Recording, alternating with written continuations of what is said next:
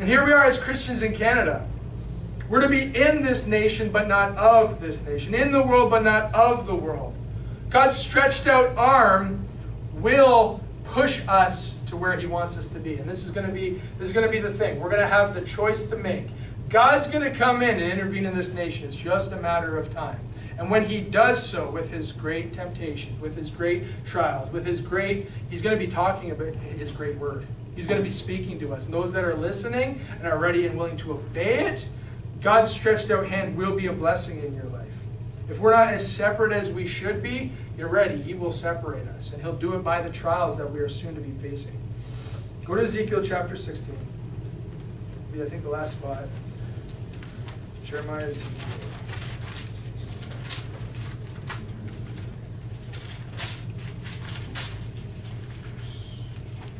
Another warning to His people. They need to get separated before He starts separating. Ezekiel chapter 16. And in verse 26. Thou hast also committed fornication with the Egyptians, thy neighbors, great of flesh.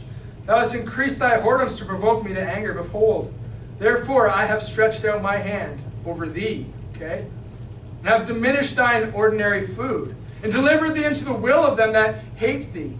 The daughters of the Philistines, which are ashamed of thy lewd ways. Even the heathen are ashamed of the way some Christians live.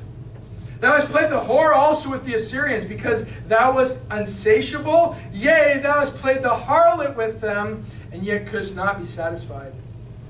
Thou hast moreover multiplied thy fornication in the land of Canaan unto Chaldee, and yet thou wast not satisfied therewith. How weak is thine heart, saith the Lord God, seeing thou doest all these things. We've got to ask ourselves today, okay, there's people that are committing spiritual fornication. There's people that are committing real fornication that would call themselves Christians. And yet God here is giving, as He always does, that silver lining of grace, where He could cause somebody who is right before Him to walk through the midst of the fiery furnace, to walk through the rivers and the floods that are overflowing the banks of the Jordan. They could walk through great trials and tribulations if they would only seek God with their whole heart. Yet for some of us, He's going to have to take our provision and diminish it. He's going to have to put an enemy in our house and cause him to rule over us. And if we continue to be unsatiable and unsatisfied and covetous in the way we live our lives, always wanting more, never being satisfied, never just saying the Lord is enough and seeking after Him, then the question needs to be asked, how weak is thine heart because thou doest these things? How weak is your heart that you would choose yourself over God? How weak is your heart that you would choose food for your belly over walking in the faith for our Lord?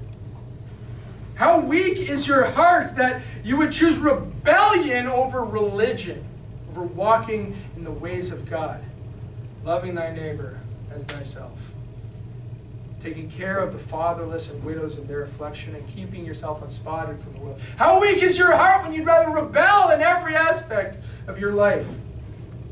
How weak is your heart that you'll choose smut over scriptures? So God stretches out His hand. He judges, He rebukes, and He does it with all power and all authority, as He has always done and as He will continue to do as He enacts His will in this world. And like I said, He gives every individual the ability, the opportunity to choose Him. God stretches out His hand. Is it going to be power that crushes and destroys you with this world? Or is it going to be power that extends mercy to you and carries you through what's going to happen?